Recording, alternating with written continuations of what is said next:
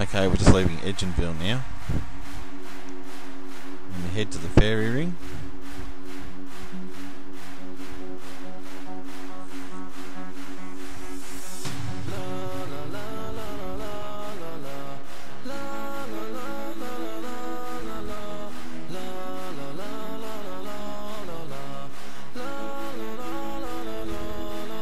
Click on the fairy ring if you can never get it to work.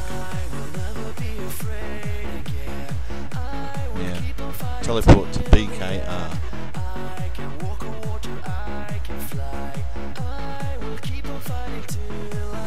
which will take you to Mortmire Swamp.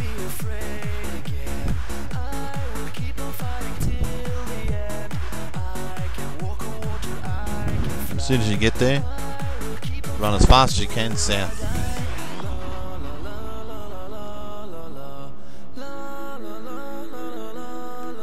And you head a little bit east and you'll see a little teleport thing there that, so you can jump on a boat.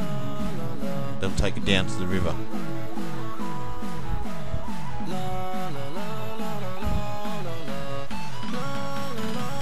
Take some super energy pots, or a pot, when you're going down there. That way you can get the trips done faster.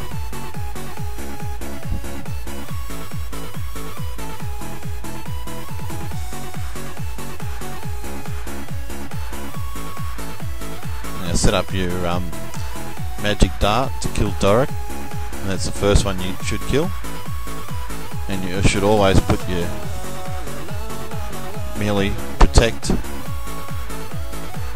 prayer on, otherwise he'll kill you. And you don't want to lose all your stuff.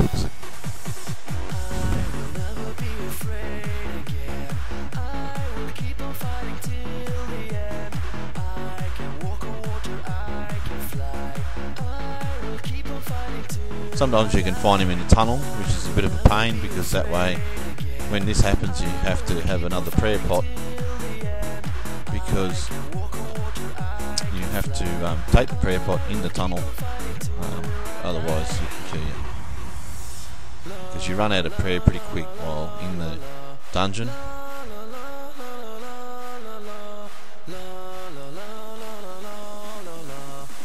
Yeah, down to Kirill. Put your poison dagger on and take a super pot. This time I forgot to take one, but oh well, doesn't matter.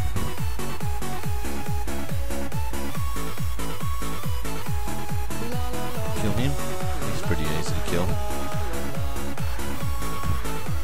I usually put my protect from missiles on as well, because you can hit quite hard, sometimes 20 or 18.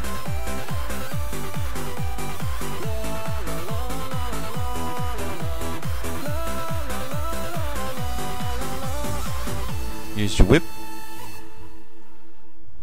in the end, once you've run out of special attack. And down to Ahim.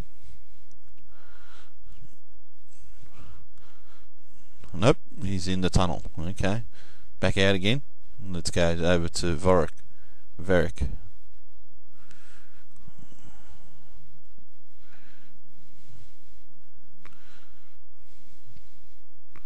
Oh, set up your magic dart before you go down there too. He's not too bad.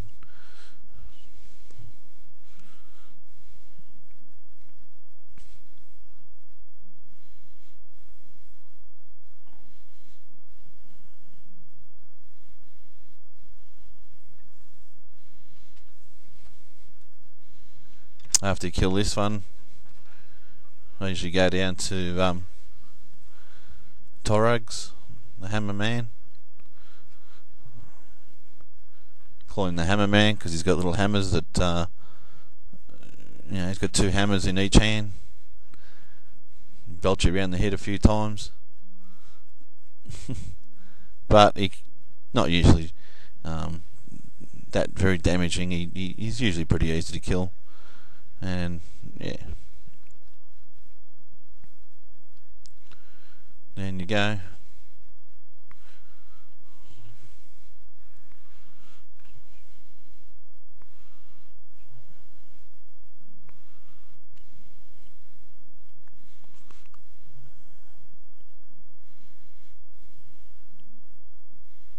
Now you notice the heads that come up on the screen every now and again. When these heads pop up on the screen, these are the dead brothers. Every time they pop up, they take 10 of your prayer. So it's very hard to keep your prayer up while you're in the dungeon, because it drains very quickly.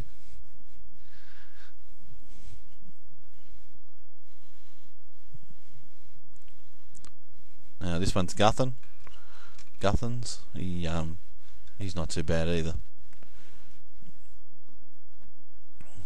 Again, sometimes he can take a bit of health off you. If he does, he heals with the health that he takes off you.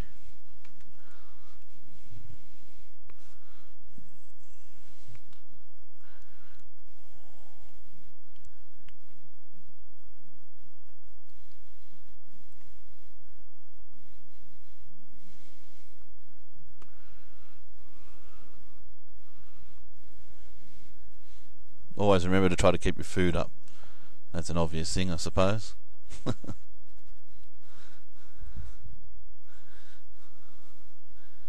Now it's down to the dungeon to find him.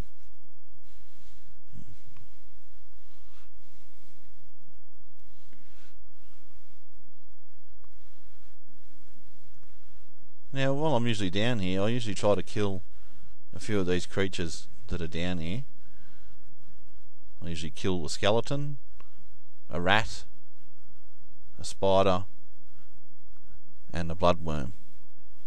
If I don't end up finding all these, I just go through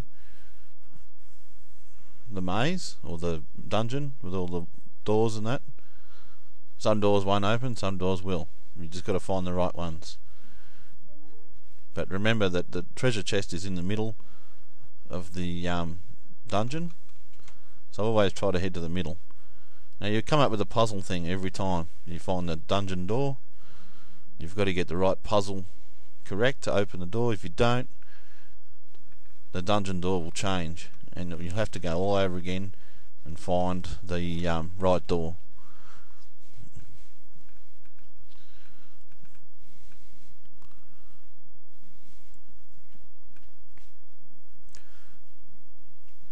I don't get any more than 15 kills, and I don't even bother trying to get more than 15. People say the more kills you get, the better chance of you getting an item, but I don't think this is the case.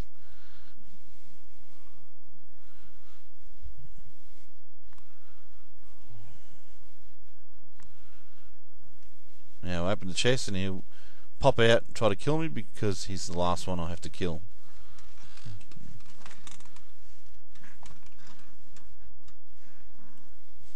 Unusual for me to take some good specials off him, but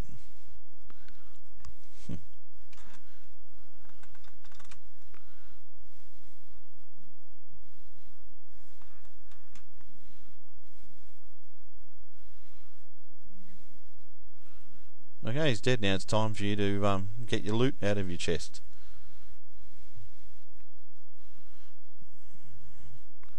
Have a look in there. No, got nothing. Just got some runes.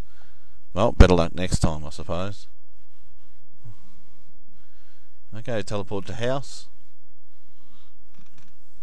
and recharge the prayer.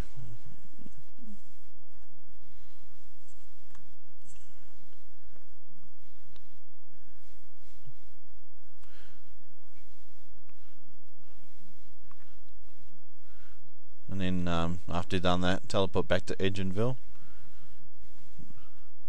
bank your runes, and restock with food, and start all over again. And that's it. Hope you enjoyed this video.